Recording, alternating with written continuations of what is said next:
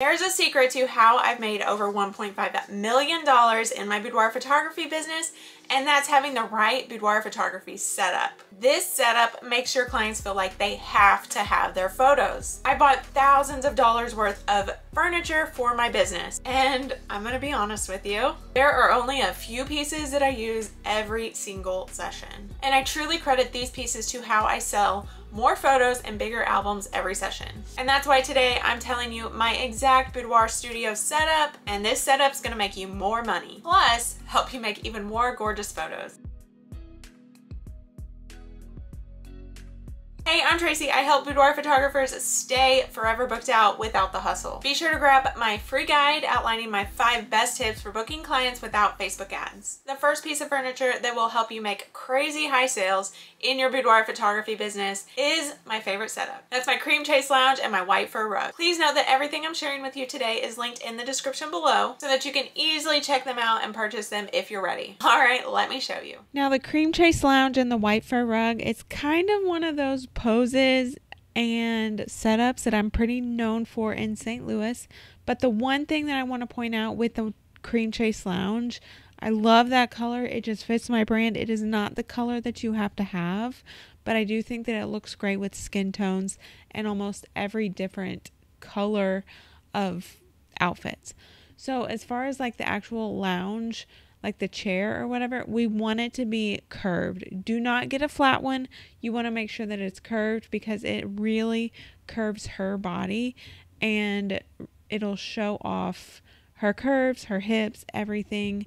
And it's just a really good chair to pose most of the poses that you do on it. There's another pose that I like to do on it, and then I like to put my girls on the floor in this kind of position so that it's just a great setup for these poses. But yeah, make sure you get the curved chair. Do not get the flat one. You will regret it. Are you ready to take your posing game to the next level? Be sure to check out my posing guide in the TLC shop, which is linked below. Inside, I share my favorite poses for all 3 setups. The second setup that will help you make crazy high sales in your boudoir photography business is a white sheet set. To make this setup even easier for you to move around, move out of your way for other shots, I like to set this up on the floor. This is the same client I just showed you, so I just wanted to run through hers because I think that this shows how easy it is to set up and move my white sheet set, yet it still looks really beautiful.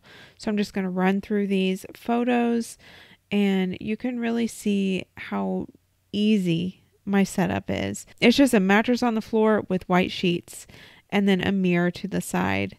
And look how versatile it is. So I just wanted to run through that so that you could see that real quick. The third setup that's going to help you make crazy high sales in your boudoir photography business is a dark sheet set for a moody setup. And this set I have set up more like a bedroom. My dark sheet set with the dark and moody photos. So I do put a fur rug over it just for a little bit of texture. So you can see it's just a darker, well-lit photo. But I also wanted to show you this one so you could see the full background of how I actually used the black sheets. But see, I still have it lit enough that I'm lifting some of the shadows so you can still see some detail. There's a couple more.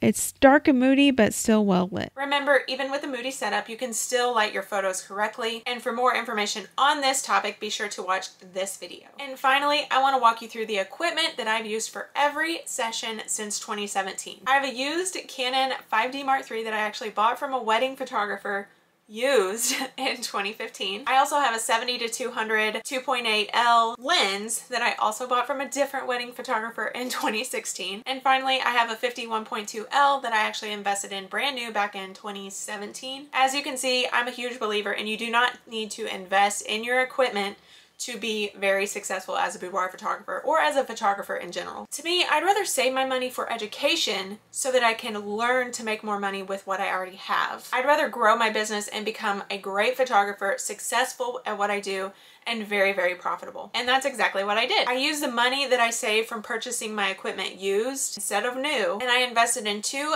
5-day workshops with Jerry Guiones, and then also a private mentorship with him in his studio in Las Vegas. And I also did multiple one-on-one workshops with other photographers that I respect and admire so much. And I've invested in having my own photography business coach since 2015. These investments have gotten me so much further than the equipment ever could. Now, I have invested in some lighting equipment, and if you want to know exactly how that looks in my photography business, be sure to listen to episode 58 of Sustainable Freedom with Boudoir Photography. This episode is called Natural Light for Boudoir Photography, and I take you through my 5 tips to take your photos from good to great. And now you know the easiest boudoir photography studio setup. The exact studio setup that I have that has helped me revenue $1.5 million in my boudoir photography business. Be sure to subscribe to get notified on my next video, which is on photography editing tips for beginners. And I'm talking about how I can cull and prep a full session in 10 minutes or less. And while you wait for that, be sure to check out these videos. If this was helpful, let me know and give it a like. Lainey says thanks for watching, and we'll see you next time.